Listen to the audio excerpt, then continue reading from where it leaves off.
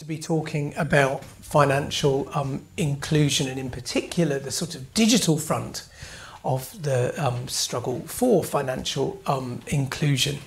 We're delighted to be here with Cass and to celebrate the launch of this new report, which hopefully most of you have got a copy of. If not, there's lots of them upstairs, and it's really quite a good run round the issues with a range of industry specialists and journalists looking at the questions of financial inclusion, of the data aspects of that are only getting more relevant. Indeed, within the last few days, I think on Friday, the Treasury Select Committee launched a review into much of the territory that we're going to be exploring tonight. So as far as the politicians are concerned, we're on something that their mailbags are telling them that we really do need to care about.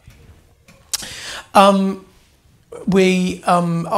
introduce the panel one by one when we get going. I should just say a word about someone who we're hoping is going to join us, which is Guy Opperman, the responsible minister, who is currently, as always happens with when you've got evening votes, he's got a whip on at the moment, but we're hopeful there's a chance he'll come along and join the conversation, but we're going to get going without him, obviously, before that. But if you get some disruption in 20 minutes after the voting is done, that's what that's all about.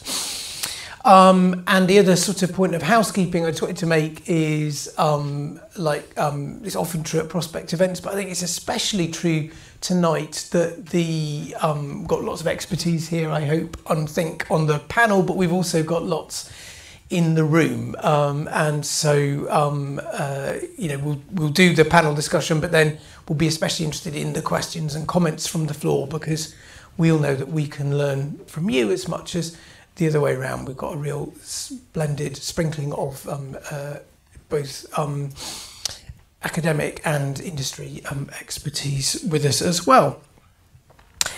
And so, without further ado, I think I'll introduce Anne, who is going to tell us a little bit about the research you've been doing. Is that right, on the broad area of financial inclusion?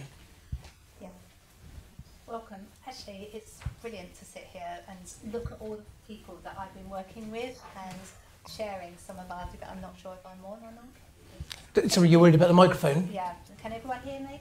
Yeah. Fab. Oh, right. I'd say err on the side of speaker. It seems I'm much more mic than you from where I'm sat. Okay.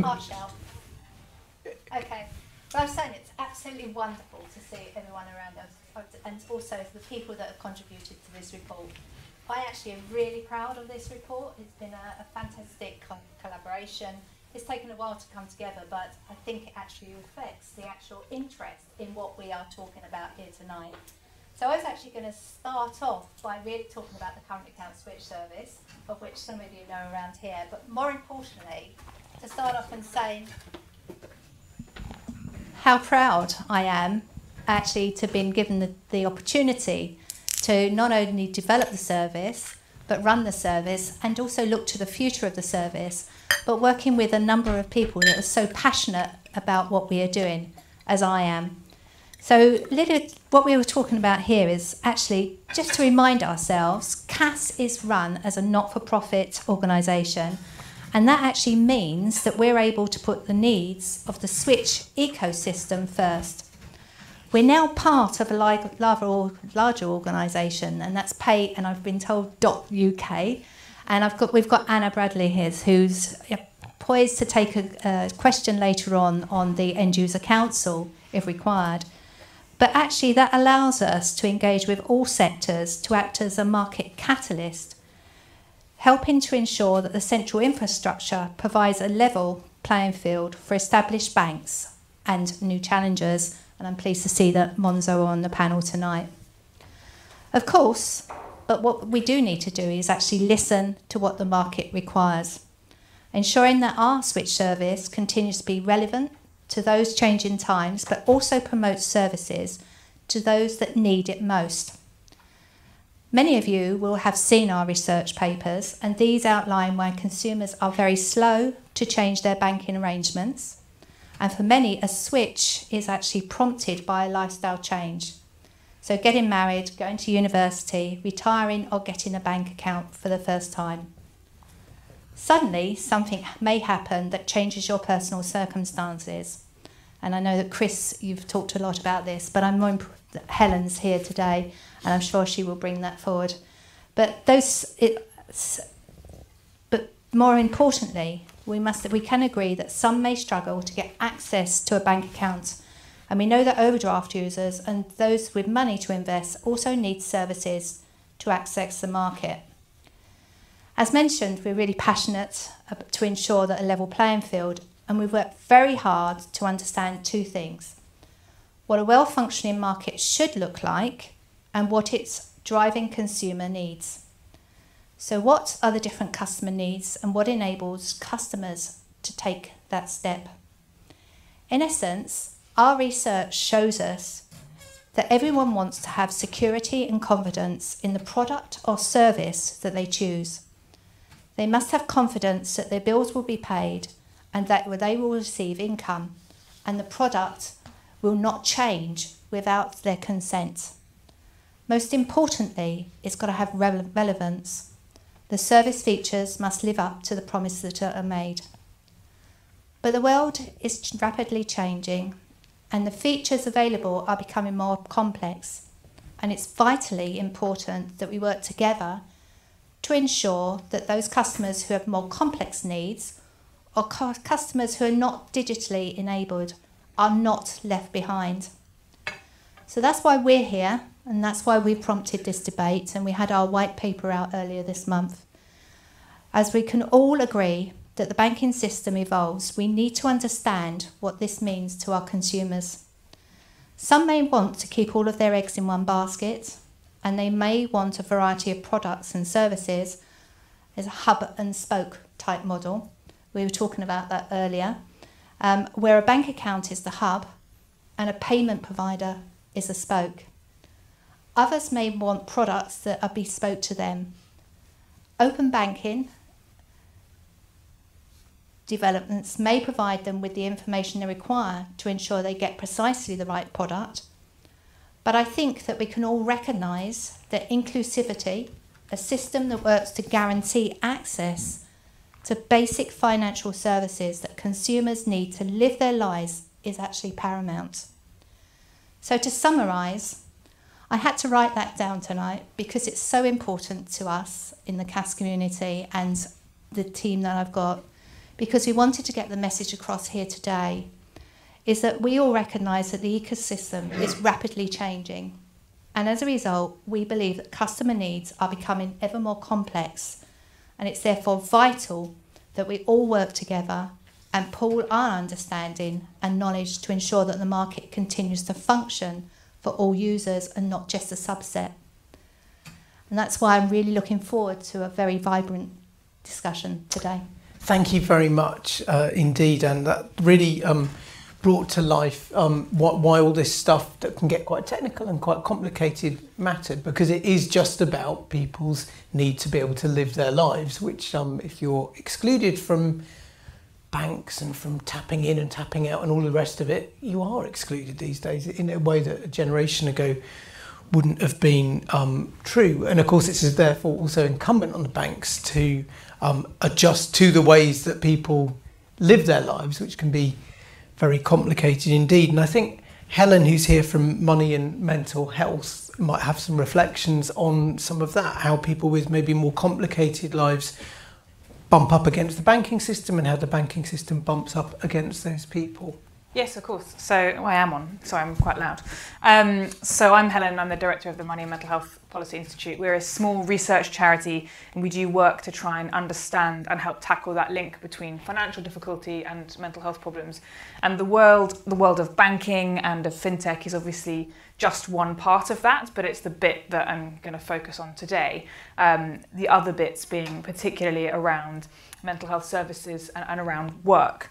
So people with mental health problems are 3 times as likely to be in financial difficulty. That's why we exist at Money and Mental Health, and it's why I think why I was invited here today to speak, because this is such an important issue for that group of people, which is 1 in 4 of all of us. So that's a quarter of the population who are 3 times as likely to be in financial difficulty. And that's for 3 real reasons. One is that living with a mental health problem means that it's likely that your income is going to go down. So this is the bit around work, around benefits, making sure that people have enough money to live on. The second is that at the same time as your income is likely to go down, our research found that your expenditure is likely to go up. And that is for 2 reasons. One is that your costs go up. So if you are at home all day, your heating bills are likely to be higher. If you struggle to take public transport or to cook using convenience foods, and taking taxis is more expensive. But quite often it's because our ability to control our impulses and to make good financial decisions is impaired. Our spending goes up in part because when we're feeling really bad, shopping makes us feel good. And that's not something that should come with shame or something that we should stigmatise, but actually for a lot of people, staying in control of their spending in a period of really acute illness is very hard.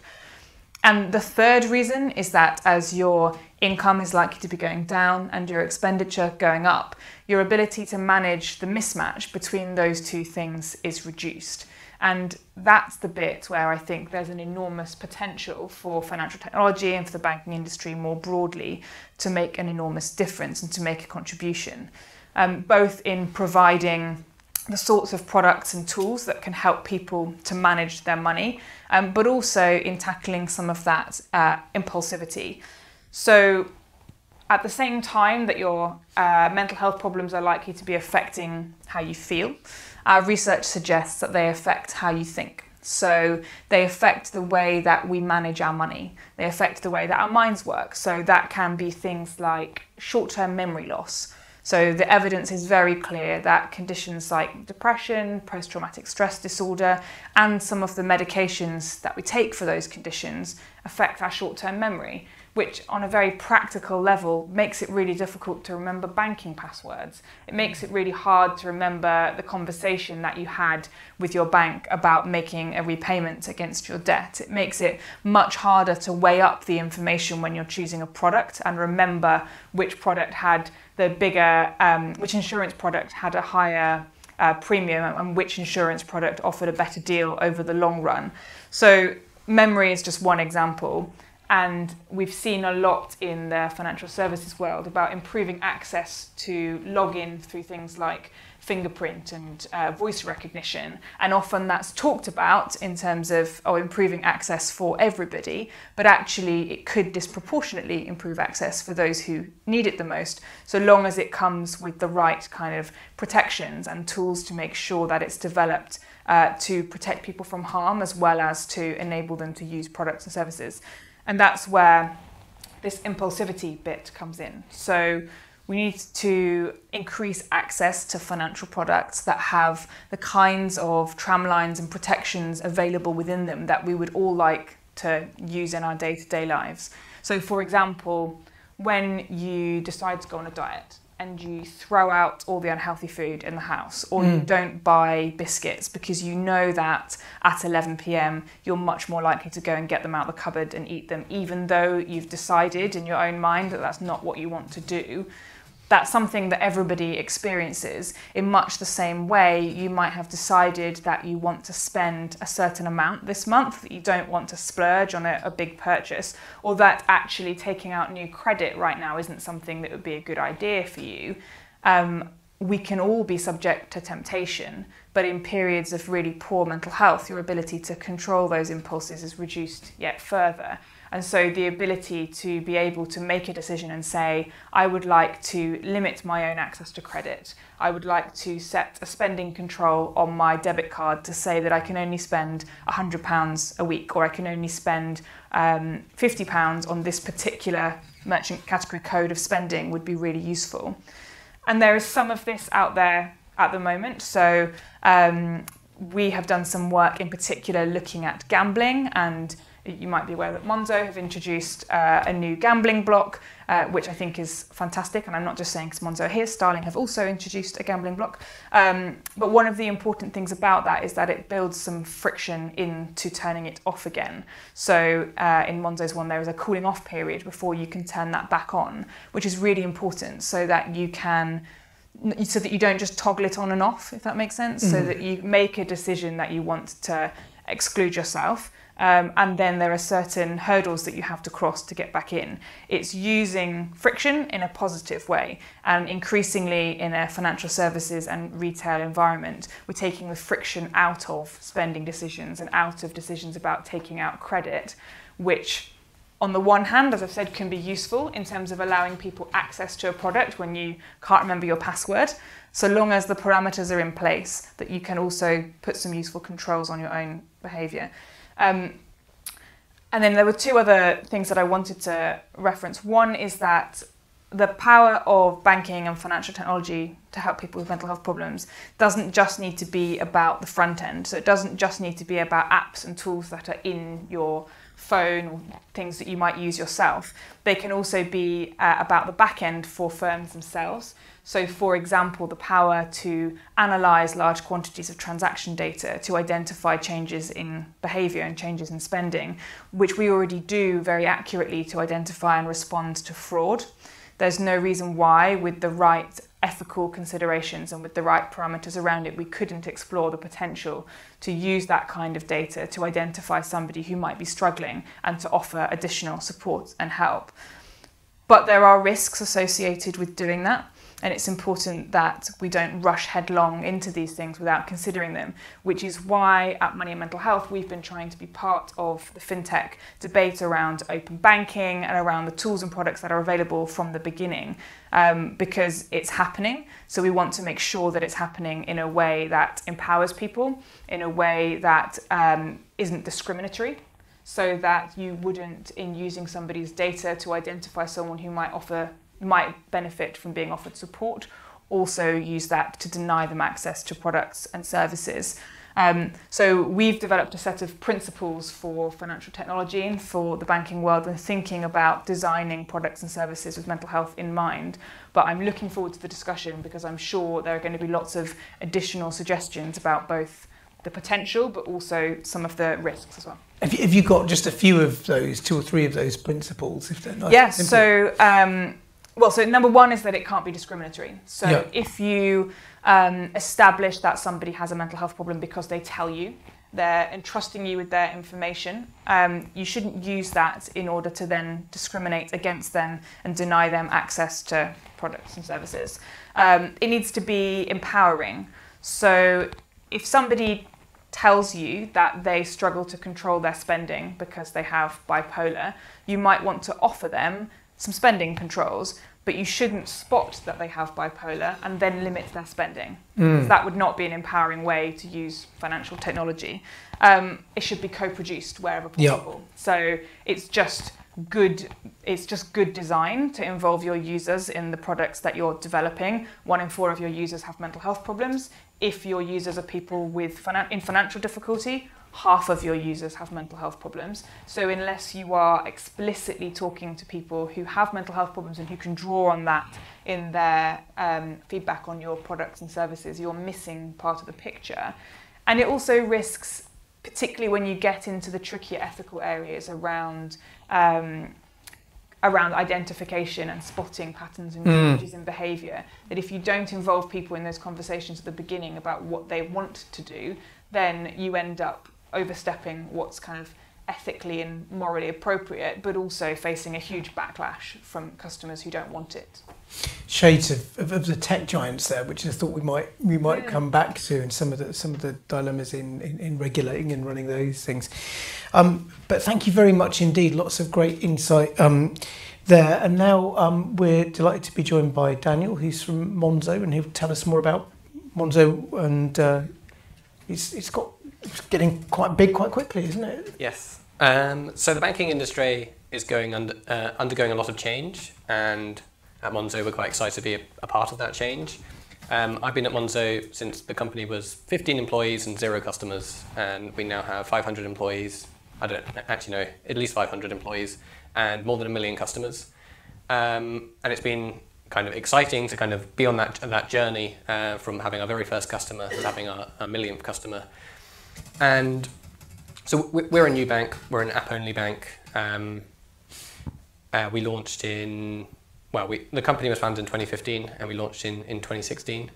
And like part of that journey is lots of small things, real-time notifications, budgeting features, 24/7 customer support, all that have kind of incremental improvement with people's relationship with their money, their finances, and their bank. And then some of the changes that we made, for example, Gambling Block, can have quite profound change on a small segment of our customers, granted, but like have a really kind of life-changing impact on some of our customers. So one of our customers, Danny, who we developed the Gambling Block in quite close collaboration with him, getting his feedback around would this work in your kind of circumstances before we tested with more people. He had a gambling addiction, and he's now past that gambling addiction. He's always going to be addicted to gambling, but he's now on top of his finances, and he credits largely that to the Gambling Block feature that we released. And that, I think, is a good example of where kind of changes can have such a large improvement on people's lives. However, there's also a risk. So as the benefit that people draw from their banking relationship changes over time and increases and things move more and more digital, the impact on those that are excluded from those services will also increase. There's already a large impact on people that don't have basic banking functionality, and over time that's just increasing. And financial inclusion isn't really getting much better. So it's kind of time for a rethink with kind of the strategy across the industry and regulation on, like, in 5 years, how can we radically improve this situation rather than just every year it staying basically the same? Just tell us a little bit more about how these controls work and how you don't end up in a situation, I think Helen was talking about, where you can just switch on and switch off, try and be good for a bit, and then find that you just need to remember this password and then you're back gambling again. Yeah, so I was actually the engineer that built Gambling Block, and I was very naive. I haven't done any research in this space. So initially when we were discussing building Gambling Block, I was like, oh, simple, we'll just have an on-off button, because I've not had a gambling problem. I didn't foresee the problems that these individuals have. And then in talking to some of these people and kind of gaining that insight of, like, that's just not how it works. Like, at the point at which you want to do a gambling transaction, you will just turn it back on. Like, it's like you're drunk. It's like you're in a different mental mode. You need to have this cooling off period where you need to, so in our case, you have to talk to a specialist on a vulnerable customer team. And they'll talk you through, like, are you sure you want to do this? Ultimately, if you say that that's what you want to do, we're not going to stand in your way. But we will make you wait 48 hours, because very, very frequently someone will go through that process, and then within that 48-hour period, they'll see sense and they'll say, cancel that. Actually, I don't want to do that. And I think it's a good example of that positive friction that was mentioned, where as we move to a more and more digital world where everything is really, really easy, moving money is easy, sometimes that increases the risk of certain things, like in this case, impact on someone's mental health, some other cases fraud. So like faster payments are becoming more and more common to use that as a method of paying for lots of different things, and open banking will increase that further. And this has had a large increase in the amount of fraud that is conducted by that payment channel. And we're going to need to kind of, as an industry, work out how do we make sure we stay ahead of those kind of risks and combat them effectively. Great stuff. Thanks very much. I mean, it's interesting, isn't it, thinking about how fast all of this is changing. You know, we all know that every time you get on a bus now, even you're paying in a different way, and technology is just involved in the relationship between you and your money in a way that it didn't used to be. And I imagine for lots of socially excluded people, the effects of that could be both quite liberating or could be terrible, and maybe particularly for some older people who worry a lot. I mean, we're not specifically talking here about branch closures, but obviously that's a big thing behind the Treasury Committee's new report. And I wondered if you had thoughts, any of you, but let's not at this end, on on the sort of balance between those two, the kind of the opportunities on the one hand, like, I mean, that wouldn't have been available, would it? A sort of limit on gambling, a way of tying yourself to the mast if you've got a problem with spending on the one hand, but then on the other, the loss of the kind of human contact and how you weigh those two things and ensure it works out for the best for vulnerable people. I was actually tying on the friction versus non-friction, to be honest. I was tying it back to this because I love my contactless card to pay for my tube journeys, etc. But I do think when we built the CAS service, we did actually look at how we could map the accounts so that we can make it faster to actually transfer your account. We did a lot of research at that stage, and what we actually found was we had to build the process to enable all of the things that go on behind the scenes, so that we did have some elements to that. But it's very much from a customer perspective. They didn't mind how long it actually took for the accounts to be transferred. It was very much for them. It was actually, is it safe? Is it secure? And what happens if something goes wrong? So I think I'm picking up your question in a slightly different way, is that people are concerned. These are particularly current accounts. This is their only way of actually paying for bills or receiving monies. They don't want to do anything different, and we found that by actually researching why don't people really move their accounts. And one of the things we were talking about earlier, a lot of research says actually people don't trust their banks, but they trust their own.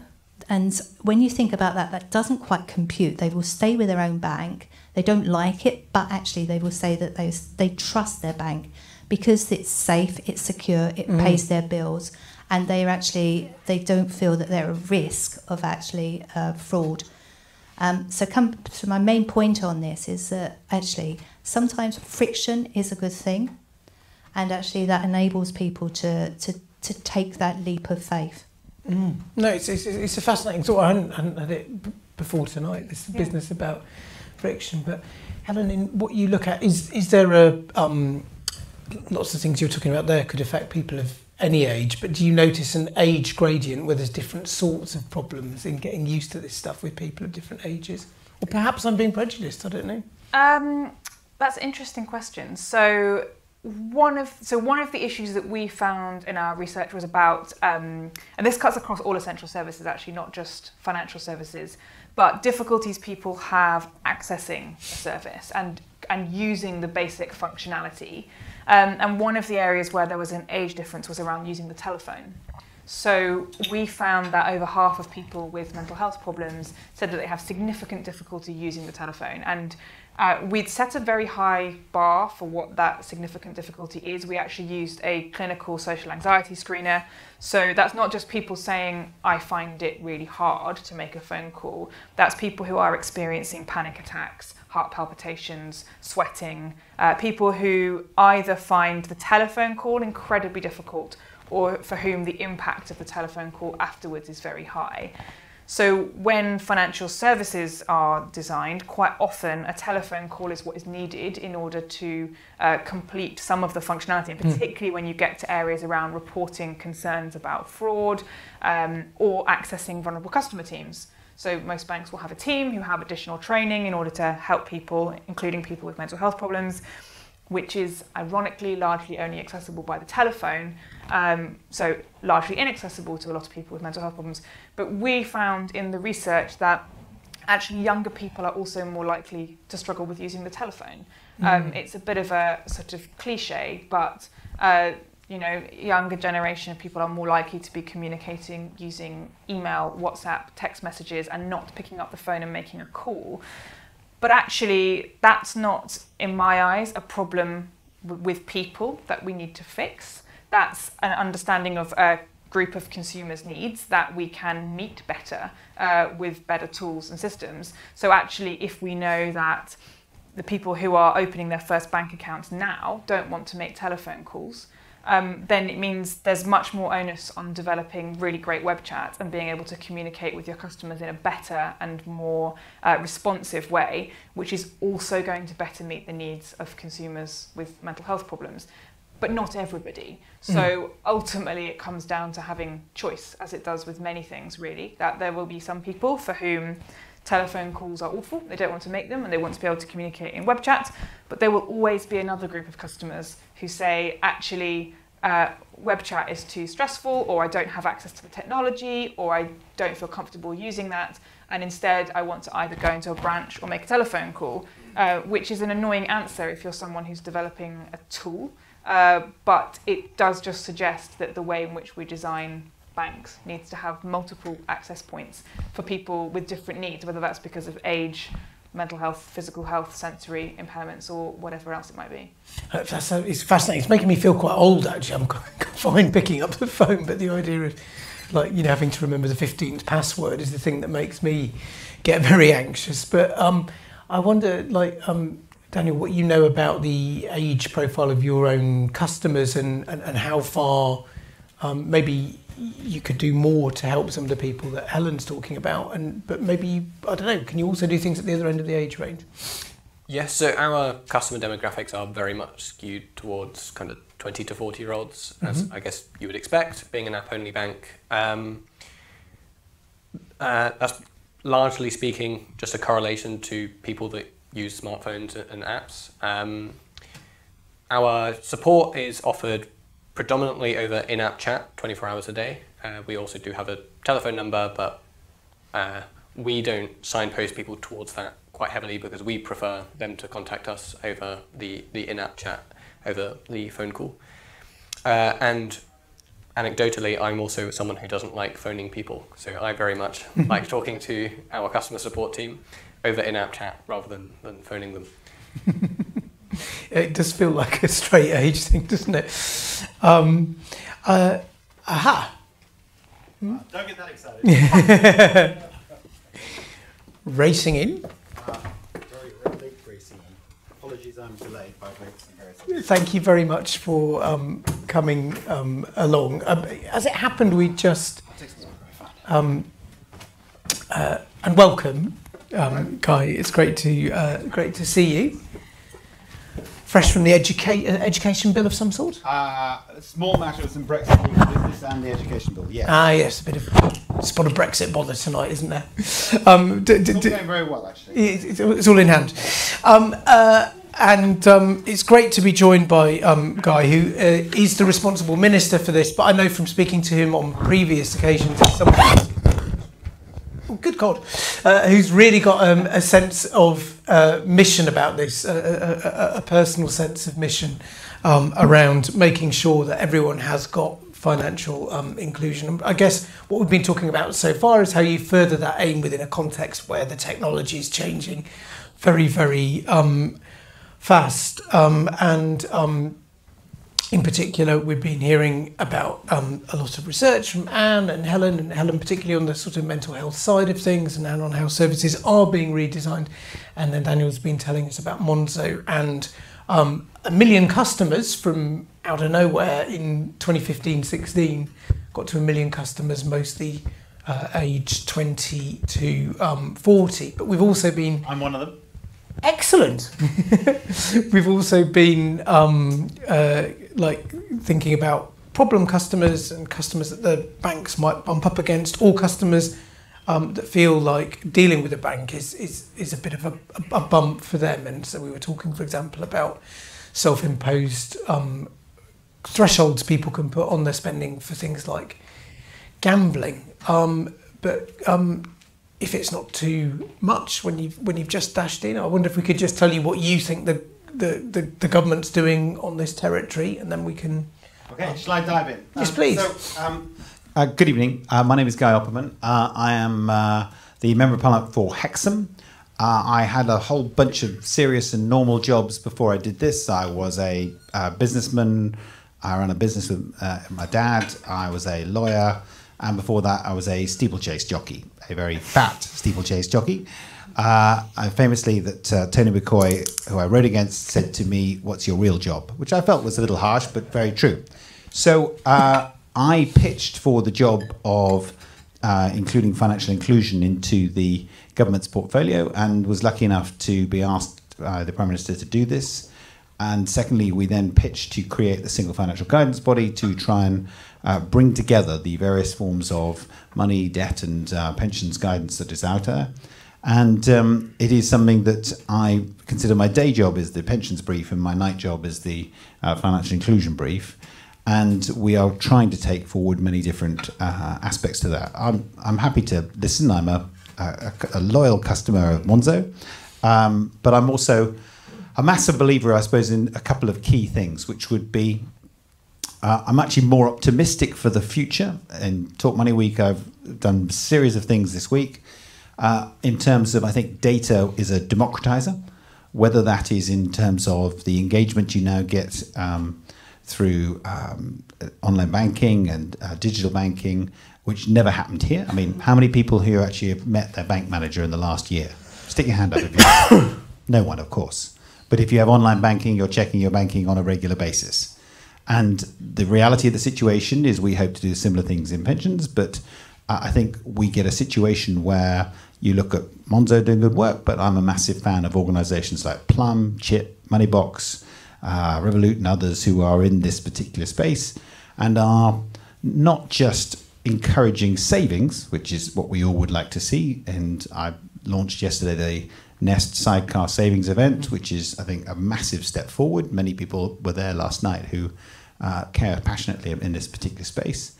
But I'm also a believer that the nudge that we're doing in relation to auto-enrollment and in relation to the sort of thing Moneybox is doing to encourage savings can be dealt with in a reverse way. So I met with Step Change yesterday as well and discussed with Peter and the team the idea that you'd have a reverse nudge back into alleviating your savings on an online platform. And I think that is the future in my view. And I think there is a great opportunity for that. So I'll stop there and we'll try and do some questions and things like that. I've got to go back to the house later on as well, which is going to be fun, and the department. So I can't stay forever, but we'll keep going for a while. Have you got 20 minutes? Yeah, we're good for 20 minutes or so. Oh, great. Okay, there were other things I was going to say, but I think because Guy's here, it would be great to take some questions and then maybe some of those points about data and privacy we'll come back to later. As I said, it's a very expert audience, Guy, and so we might get all sorts of thought-provoking questions. Okay, so over here, we'll start with you.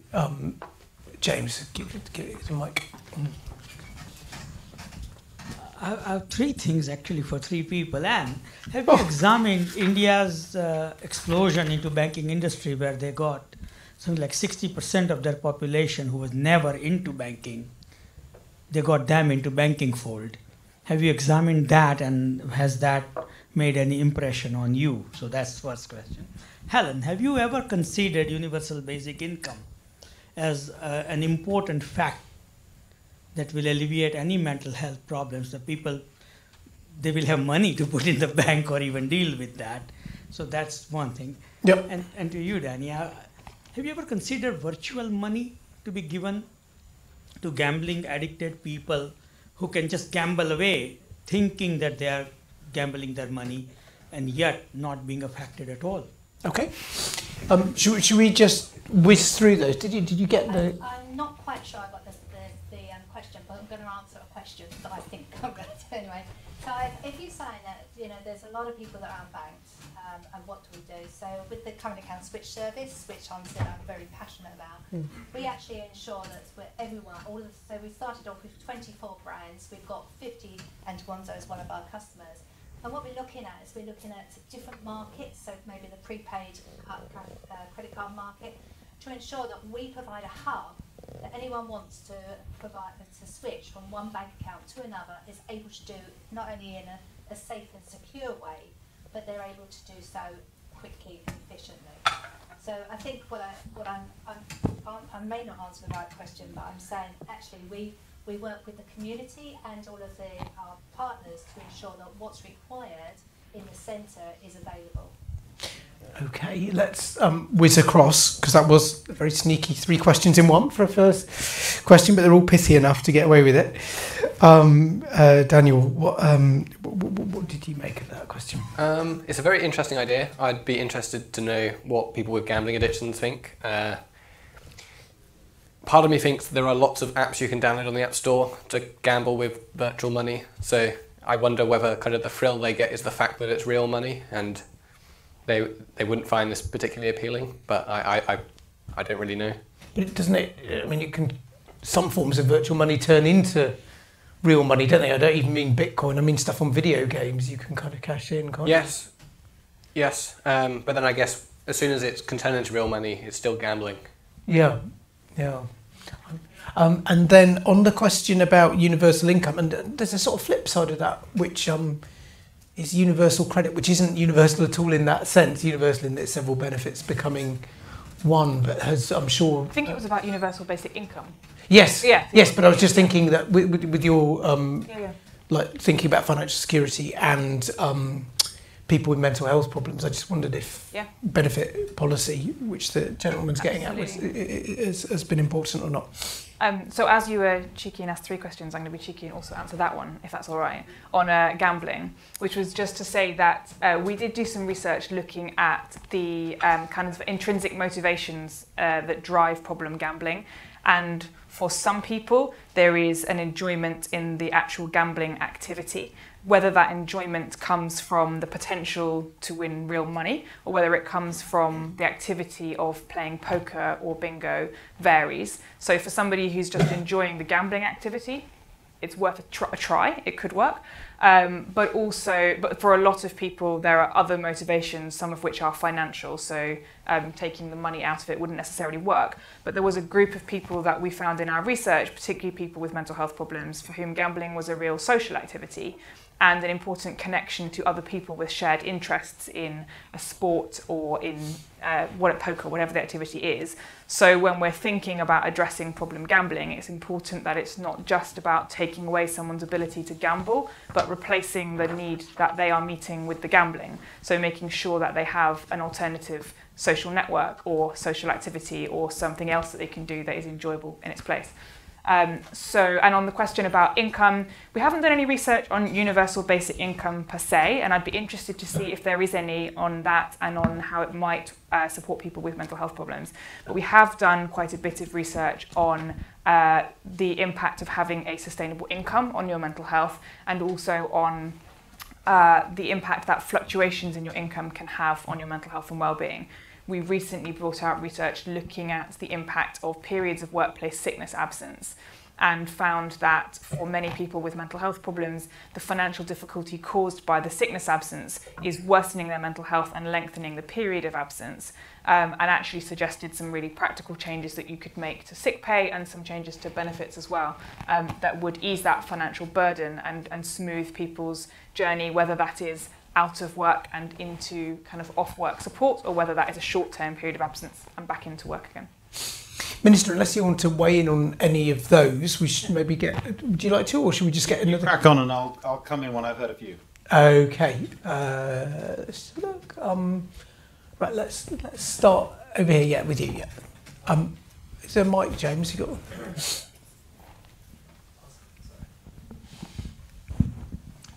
David Steele from the Money Charity and formerly Age UK as well. I wanted to raise the thorny issue of bank branches, and it's related also to cash machines, and the question about whether there can be technologically creative solutions for maintaining analogue coverage. And as members of the panel will know, there are developing around the country bank branch deserts. We're possibly going to see cash machine deserts as well. And the banks up to now have been very resistant to the idea of collaboration or a universal service approach to dealing with these problems, which can be terribly intense if you've got an area that has poor mobile coverage or poor internet coverage as well. And Helen Goodman in the publication has directly addressed this issue. And I found it very frustrating in discussion with the banks to find the banks saying individually, no, we can't do that, we're not interested in doing that, we are a separate bank, we have our own brand, etc. And so you see places in the country going from 4 branches of different banks to no branches. And what the locals say is, surely we could have a shared facility, a shared banking facility. And you would think that with the way that technology is going, that type of solution would be practical. A shared cash point, for example. Well, or that a shared virtual banking facility, for example, where you could go into a community centre and you could talk to any bank through the technology. Okay. And get the effect of an analog service, but delivered somehow digitally or within a community space. Okay. And it's just frustrating that there's this narrative about new technology bounding forward, but it's not being used yet to address what is a basic need for probably millions of people around the country who are finding themselves excluded by the analog closures. Okay, Sorry to go on a bit. No, it's fine. Sort of, and question. would you like to say anything on this first, and then we'll see what Guy wants to say. I mean, from a CAS perspective, Yeah. we ensure that all channels are available to all of our participants, and we ensure that we have a level playing field. I think I can't really comment on the cash machines because that's not something that we would be involved in. Don't worry, I can. Yeah, Great. I thought you were. Yeah. So I'd start by saying turn to page 18 in this excellent brochure and read the piece that I wrote on this exact point. The first thing I would say is that community banking in an alternative format is a very good way forward. And I have the most rural constituency in the country. I laugh at people down here who say I haven't got a bank branch within a mile when I represent 1,250 square miles. It takes me 2.25 hours to drive across my constituency. That's the equivalent of London to Bristol. These are pretty punchy distances, and there are people who are 30 miles from a bank branch quite comfortably, if not more. So we have addressed that. We've created community banks. I backed an organisation called Atom, which is a online banking platform. It's got my entire life savings in it, and I work in it and help it as much as I possibly could, but obviously I'm not involved at the present stage as I can't be. But and then I would also say, so we've done practical things like we're in negotiations as government to resolve an agreement between the post office and various other facilities. Obviously, you can utilise, no one knows this, but you can utilise the post office as a banking facility if you're a member of a mainstream bank. You can increasingly utilise a post office as part of a credit union, and that's being expanded massively. And the reality of the situation is that the post office like this because, of course, most of them are now not in what you and I would call traditional post offices. They're now in the WH Smiths, the shops and normal retail outlets. And so they're more and more, they are becoming a focus point of a village or a community. And certainly I have significant towns of 3,000 people without a bank, but they do have a post office. That would be the other way forward. And to slightly go back to the gentleman's point about Indian banking, the reality of the situation is that online banking through the African experience and other experiences that started out, I lived and worked in Africa and no one went to a bank because they always got robbed. So obviously that's how online banking developed in a way that was secure. That is the future and that is where we're going. It is difficult if there isn't broadband in the particular area, but more and more that is being covered. Okay. Unless, would you like to? Yes, please. Yeah, just very briefly. So we've just completed a piece of research for the Access to Cash review, which isn't published yet, but I can give you a few headlines from it. But broadly, we found it needs that kind of twin track approach. So both community banking and giving people access to cash, and actual cash when they need that, and banking services. But when we looked at what challenges people faced without access to cash, some of that was around online banking or banking technology that didn't meet their needs. So they were using cash instead of using a digital system that wasn't working. So for example, around supported third-party access to banking services. So if somebody has a carer, taking out a certain amount of cash, giving it to them and saying, for the weekly shop, or this is the amount of money that you can use to support me, when actually if we can have carers cards or cards with two sets of PIN numbers, one for the carer and one for the main account holder, with different sets of permissions, you get around that and suddenly you don't need access to a cash point. And similarly, budgeting support built in through your digital banking, can meet some people's needs, where otherwise what they're doing is taking out their cash for the week and splitting it into pots of money for different things. So we need to both ensure that we protect access to cash and face-to-face banking services for the people that want that, but at the same time develop digital banking services that meet some of the need that currently cash is filling, and not always filling that well. Great stuff. Do you want to add anything on this, or shall we? No, I thought Guy's answer was basically what I was going to say. Okay. Hurrah! Right, on the front, let's have that. Yeah. Is there a mic? Yeah. Do you want to do a series of questions? Sure. Let's take three, so if people could be quite. Minister, my name is Mick McAteer from the Financial Inclusion Centre. Very interested and surprised to hear you say data is democratising, and I explain why it's not on page 14 of the same publication. There are a few iron laws in financial services, but one of the few iron laws is that the more profiling you have, the more segmentation you have, the more exploitation, the more discrimination, and the more exclusion you have. That trust me, I've been doing this for 25 years. That's how it goes, you know. I mean, and there are two good examples recently where institutions have not used technology to support consumers, and another example where they've used technology to exploit consumers. The first example is in the overdraft market. You know, the FCA has recently found that actually it's disabled people from black and minority ethnic communities and single-parent households and the most deprived areas of the country are paying twice as much for their overdraft charges, even though technology means that there doesn't have to be a distinction now between unarranged overdraft charges and arranged overdraft charges. The technology is already there. They're not using the technology to actually benefit consumers. I don't see any reason. I don't see what has changed. There's never been a competitive advantage in good conduct, so I don't see what has changed. But the other example is in the insurance market. Recently, last week, in fact, the FCA put out a great piece of research showing that actually that the boards of insurance companies don't understand their pricing models, and they may well be buying data sets that allow profiling according to ethnicity. Now, as I say, if you think data is democratising, then you know we should have a chat. You know. Okay. Well, let's pass the mic back. If we're doing this quickly, let's do one here, and please keep it tight if you can, just so we can make sure we get Alistair Smith, I'd like to make a comment on the earlier discussion about bank branching. I chaired the CMA's retail banking investigation. We didn't look much at branch banking, but I was very interested in what Helen Goodman said in Prospect, that banks are reluctant to get into collaborative arrangements about branch provision because they feel it would fall foul of competition legislation. Well, I have to say, in 2 years of running the Competition Markets Authority inquiry into retail banking, no bank ever asked us the question, would there be a competition problem if we collaborated in the provision of branches? And the answer to that question is pretty obviously, no, there wouldn't be. Okay, so competition branches, and then yes, one along here. Let's just, for efficiency, let's keep in a small area. Sure.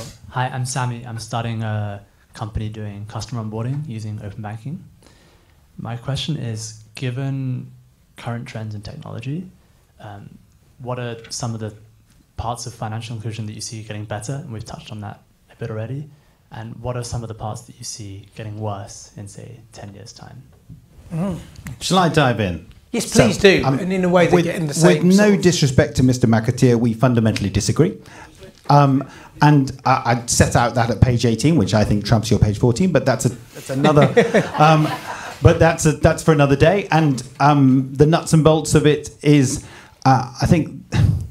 I'd be curious on the Monzo take here, but I've seen businesses like Chip who allow you to access your bank account and then effectively save you money on an ongoing basis by assessing your particular bills and reducing your outgoings. I have seen the impact of Moneybox. As a government minister, I have to say there are other products out there. I think it's a fantastic company. I think the way that it nudges people through smart data into a better savings pattern is phenomenal, and the take-up is superb. And yes, I don't dispute in any way that data can be abused. It was ever thus, and no one doubts that as a the abuse of any information can take place. But as a fundamental principle, does transparency and access to information in a way that allows everybody to have access to it. Most of all, the individual. And I started with the principle of who here has seen their bank manager, but who actually engages with their bank on online banking. That is the wow. That was sorry. Microphone scary, isn't it? That was the best barrack of the night. But the fundamental principle that all of us can go home and have access to our information and then come to judgment decisions on ourselves, on our own finances, it seems to me is a total democratizer and something should be applauded. Now, there needs to be safeguards as well, but you can shake your head all you like, but the bottom line is this. I would have access, as all of these people do, by way of online banking to my information. Now, that access is just not there if you're existing off paper and having to go into stores and things like that. So that would be my strong view on that. It leads nicely on to the other point, which is, I'm in charge of pensions and I'm trying to help in the financial inclusion space with Treasury. But so aside from 6 years bashing Germans, my beloved grandfather worked in the same job from the age of 14 until 65. He had a current account, a savings account, and a pension. And they're all very distinct and they never changed. Now, those days are light years away, all right? We're all going to be in online banking going forward. That's the inevitable. The banks are going to close an awful lot more branches. And we're going to be moving into a data device. Everything is going to be accessible on your mobile phone on an ongoing basis. Your savings, increasingly, that's the space has been got into by the disruptors, and they are going to be on your phone as well. So your bank and your savings product will be in the same place and accessible in the same place. And pretty soon they'll merge the two. You've got a situation. Moneybox is partly owned by Legal and General.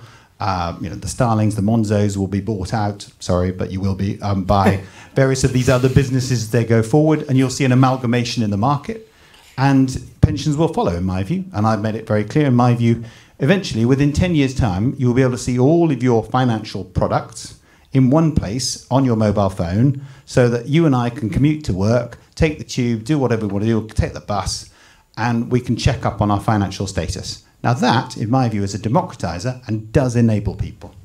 Although, sorry to interject, but an awful lot's then going to depend on competition, isn't there? Because if it's one point of access and one mighty company owning everything, you need to make sure that... There's already, my lordy, my problem is I've got too many pension companies. I have thousands and thousands of pension companies. I'd rather they consolidate. That's what I'm trying to make them do. The disruptors, the banks are, if you're with a pre-existing bank, your worry is Monzo and others because they are hoovering up the customers quite clearly. And the two are going to merge together. So the traditional big banks and the disruptors, either one buys the other out or they merge in some shape or form. They can't both exist on an ongoing basis, I suspect. But hey, I'm not in charge of how they run their businesses. Here's someone who might be, though. What do you think, Daniel? I think data is an enabler.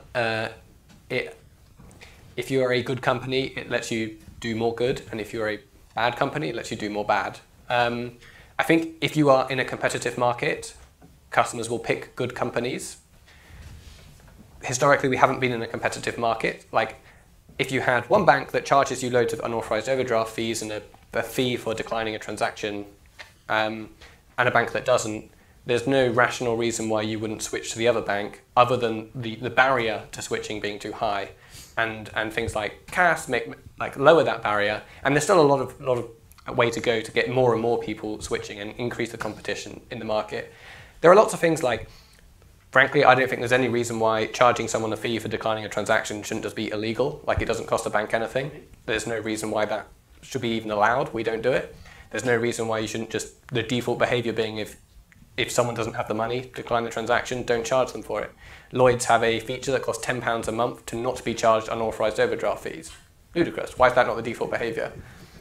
But I do believe that now that there are banks that don't do that, for example, Monzo, over time, people will switch. They will have to change their practices or they will lose their customers. Maybe I'm wrong, and maybe... But they're losing £33 million this year, aren't they? He's what's called a startup, though. Yeah. No, exactly. Yeah. We are... You're not doing anything.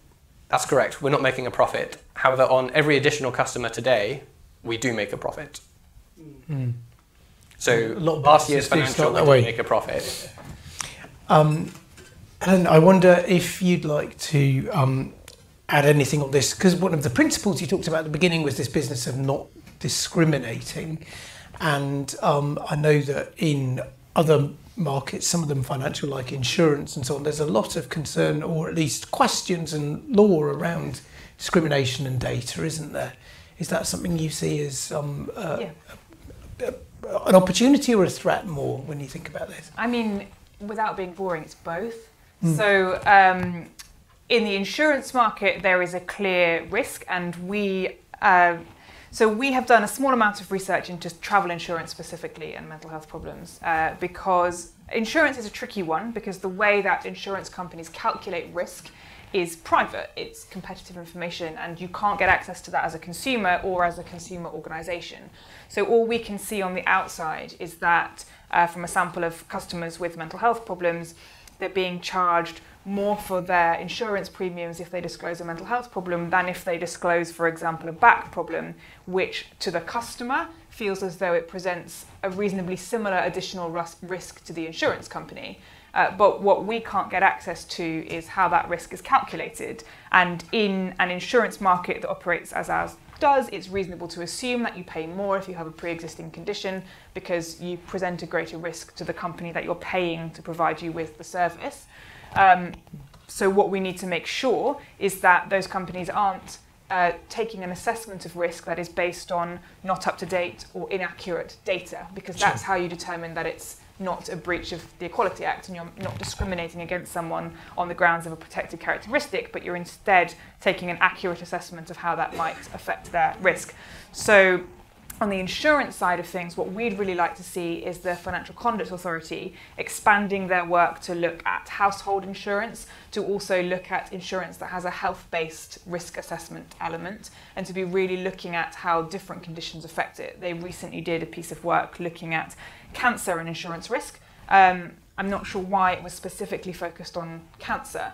I think it would be useful to take a broader look at different pre-existing conditions. The conclusion of that piece of work was to create a new signposting service to signpost people to specialist insurers. So if you go to through a comparison site or to a mainstream insurer, disclose a pre-existing condition, that means that you either can't get access to insurance or that your premiums are very high, you get signposted to a specialist insurer. But the questions you get asked around mental health are generally, have you ever experienced a mental health problem? Half of the population will experience a mental health problem. I don't think that's a specialist market. So I think there is a case for the Financial Conduct Authority to look at how the mainstream insurance market is meeting the needs of that group of consumers.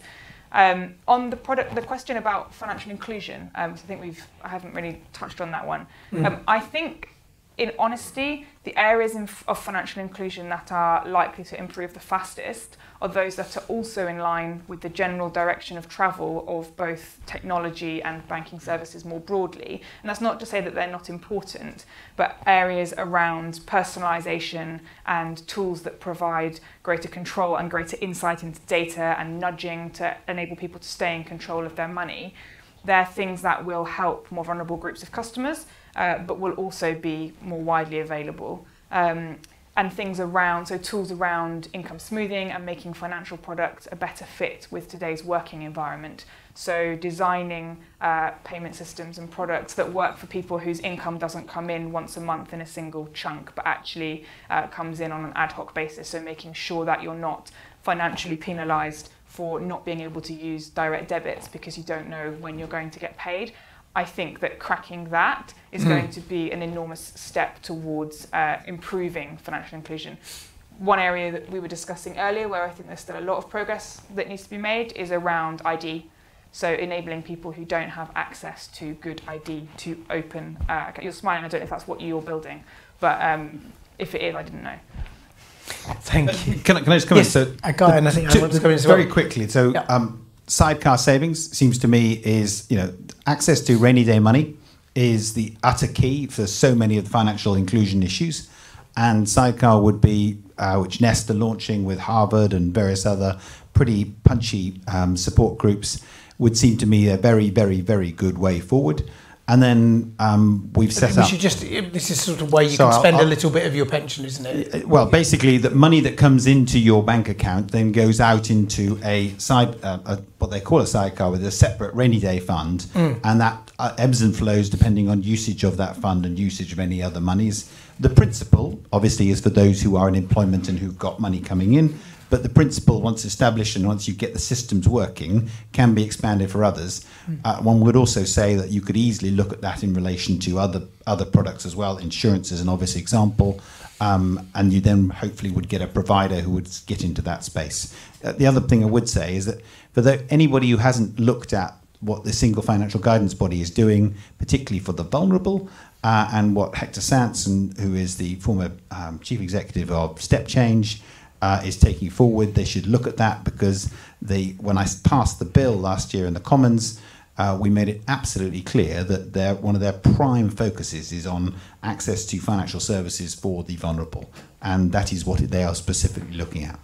Terrific, thank you. And Anne? And I was really just going to support what Helen was saying. I mean, the payment systems have a wealth of information, not just the cash service. I mean, I'm talking about the direct debits. So we can see from a central perspective what is going through accounts. So I think that it comes back to that information could be used in a more appropriate way to help vulnerable customers when they need it most, not just at bank account level.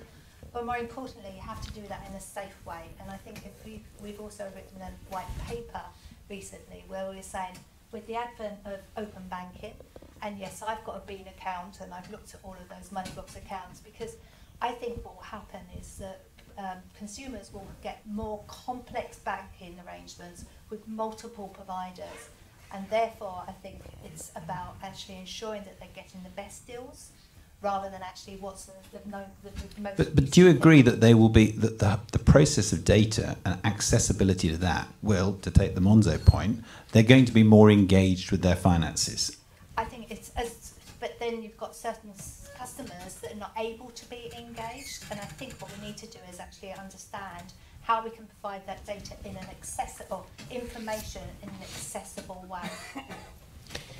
Okay, fantastic. Now let's take two more, and then we'll be up against it, but we will have a chance to go upstairs and continue the conversation with a drink in our hand in a moment. I'm conscious everyone who's asked a question is a bloke.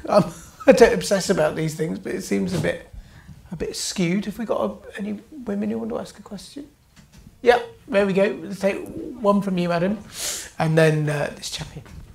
Hi, I'm Joanna Finley, Virgin Money. Yeah. I suppose, I was scribbling down a lot of questions. I'm interested either in the role of technology and how we can motivate people to engage with this information, because I often think having information available doesn't necessarily... You're already doing it. It's called Lifesavers. You back it. Yeah, okay. So keep going. I shouldn't have interrupted.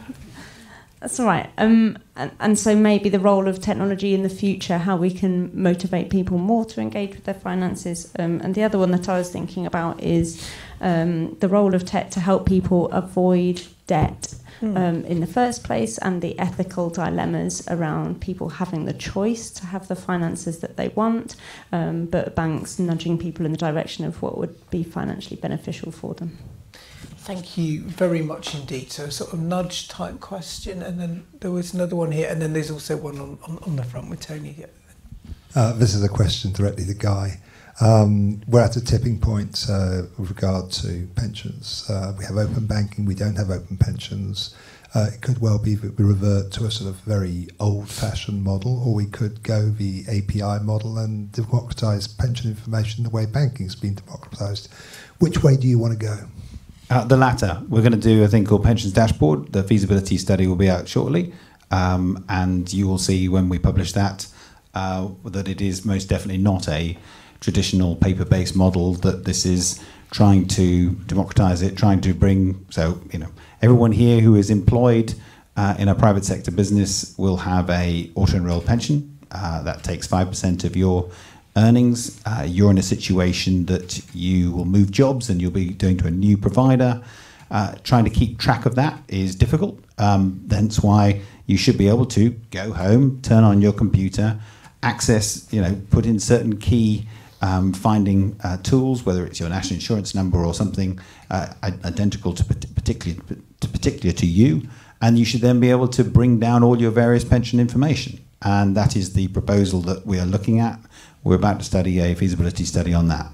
The lady's question, Lindsay from Virgin Money, well, I love Virgin Money because if you want an example of better education, if you want an example of engagement and the changing behaviour and proper nudge factor, then I cannot recommend highly enough the Lifesavers project. So Lifesavers is run by Treasury, it's funded by Treasury, it's supported and paid for partly by Virgin Money, and it's supported by the Church of England. And they then have a whole series of schools in this country that the Lifesavers projects go out and they effectively run a bank in the schools. And the impact on that community, so my bank, when I set up the Northumberland Community Bank, I picked the two of the most socially deprived areas of my community in the East End of Hexham and in another particular part in Hayden Bridge. The change in behaviour by the pupils is phenomenal in terms of their awareness and understanding of money. The change in behaviour by the adults is fascinating as well. And with the passage of time, we'll be able to see and be able to measure in a proper empirical way them going home to mum and dad and saying, well, I've got savings, I'm saving for X, Y, Z. Are you doing this? Which in this particular community makes a massive difference. Mm-hmm. The evidence is fantastically overwhelming that it's very good. Potentially, I'd very much like Virgin Money to commit some more money to it, please. But the bottom line is this: that is a fantastic thing. Fantastic. And I know we promised you a question as well. Thank you. It's a question for Guy again, please. What's fascinating, I'm Tony from the Emerging Payments Association, and we represent 135 companies, all passionate about, in particular, financial inclusion and seeing what we can do collectively to raise the bar of standards to help organisations become better at solving problems for both the vulnerable and the excluded. We're about to launch something called the Inclusion Signpost. It's an accreditation tool that will help that to happen. What I'm open to is hearing from you, Guy, what you look to the industry that is supportive of the government's agenda on inclusion. What would you like us to do?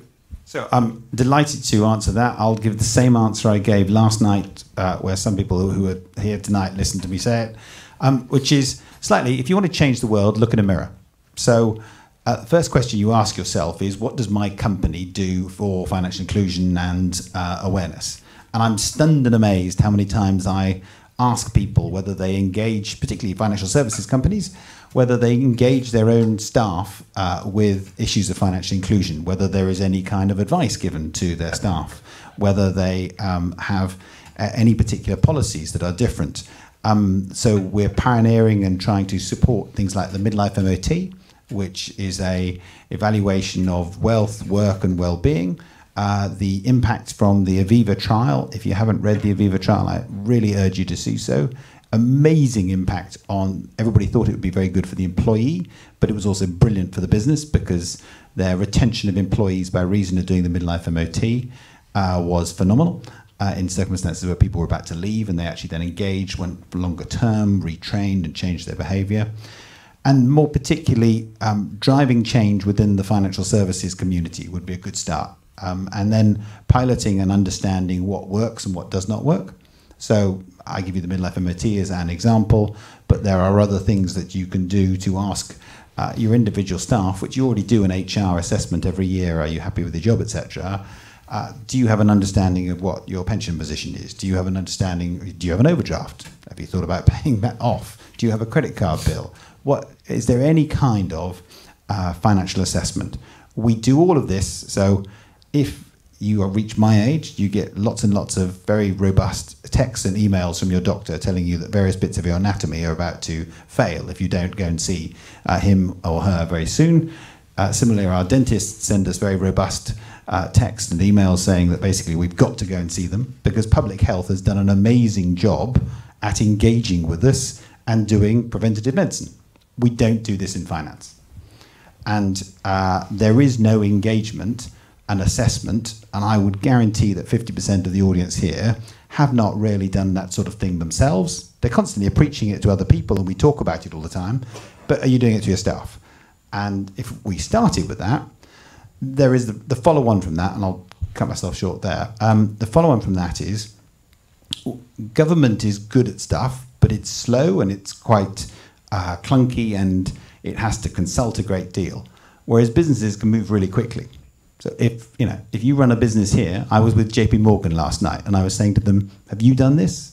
And they were going, well, not necessarily. We probably need to have a look at it. I don't know. Virgin Money, Jane Gardner and I used to have a chat about these things. Slightly, they can react quite quickly. And then they can give evidence quite quickly as well. So the Aviva trial didn't even exist until I managed to persuade their chief executive that what they really wanted to do was a midlife MOT of all their Norwich employees. So everybody between the age of 45 and 60 was gone through in a really detailed assessment of their wealth, their work, and their well-being. And the interesting thing is the business found it was fantastic. The employees loved it, but the business thought it was an amazing thing. That then formulates future government policy, because effectively you're doing all the individual pilots and coming back and saying, this works, this doesn't work, that's good, that doesn't. In my view, that's the best way forward. Fantastic, Guy. Thank you very, very much. And let's just whiz back across the panel, starting with Helen. If anyone else has got any responses to that final round of questions or just other closing thoughts, and then we will wrap up and, as I say, continue the conversation with a glass of wine in our hands upstairs. So first thought on what firms can do, as well as agreeing with all of that, actually the point that I particularly want to echo is around evaluating what you're doing, and not just evaluating it, but making that available.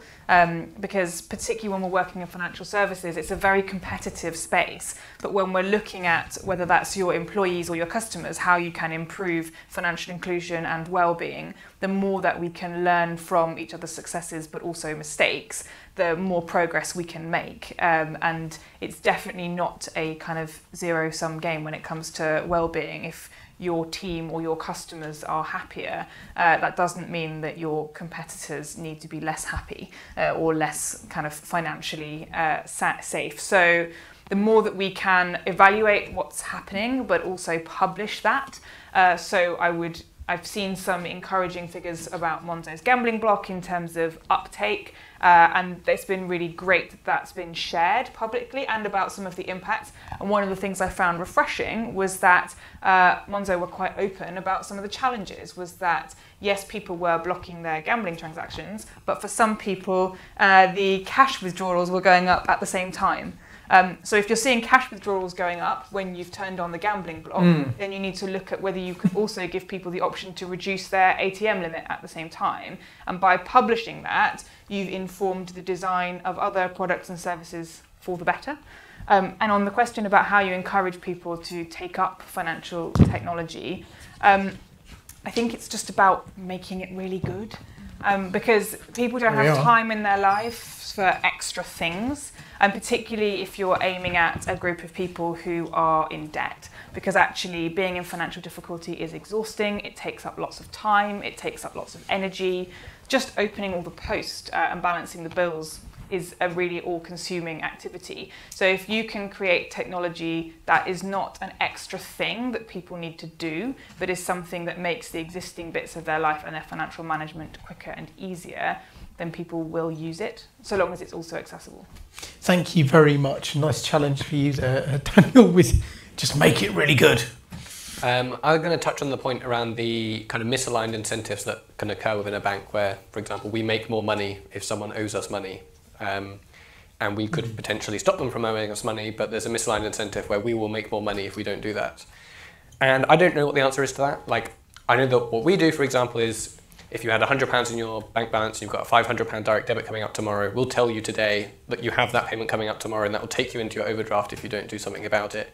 Now, we do that because we believe it's the right thing to do. We know that other people won't do that because it will impact the amount of revenue they make. And maybe that is a place where the regulators should step in and say, like, come on, that's something that's not very hard to do. That's now just has to be standard. That's perhaps a question for the regulator, why they might feel, well, like, one argument could be that kind of is a barrier to kind of new entrants. If you have all of these things that you have to kind of implement before you can be a bank, it might be harder to start a new bank. So maybe one answer to that is, unless you're a bank above a certain size, you don't have to meet all of these requirements. But we would certainly welcome more legislation in some of those areas where there are misaligned incentives. Something very different from a traditional bank there.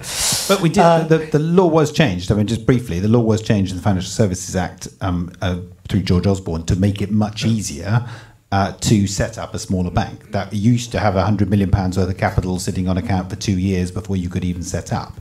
So it is an awful lot easier than it used to be. But your nudge theory is a fair point.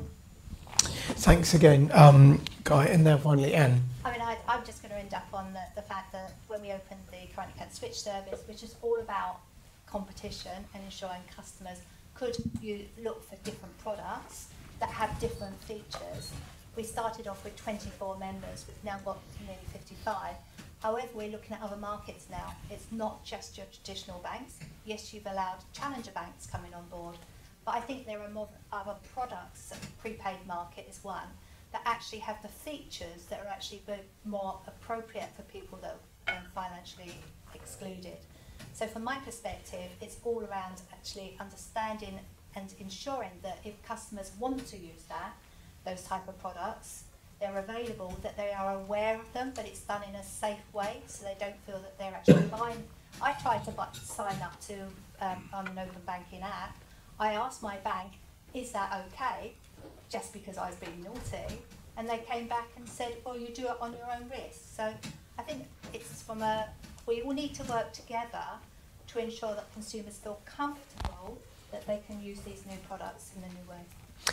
Thank you very much indeed, and thanks to you personally, and also to Cass more generally for getting behind this event and kickstarting what is, I think we all agree, a very important discussion, and something that brings together technology, economics, but also social policy. As we're hearing it, you can't have social inclusion without financial inclusion. We've heard that throughout the evening in all sorts of different ways. Thanks to all of you in the audience for coming along, for listening, and for getting stuck in with some very well-informed and in some cases challenging questions. That's good to have. Do, if you've not done so, pick up a copy of this report and look through it. Lots of people in the room have written in it. It's got some really top-notch stuff, and Prospect's certainly proud to be behind it, as I know Cass are as well. So thanks to all of you, and thanks to all 4 of our panellists. And as I say, let's go upstairs.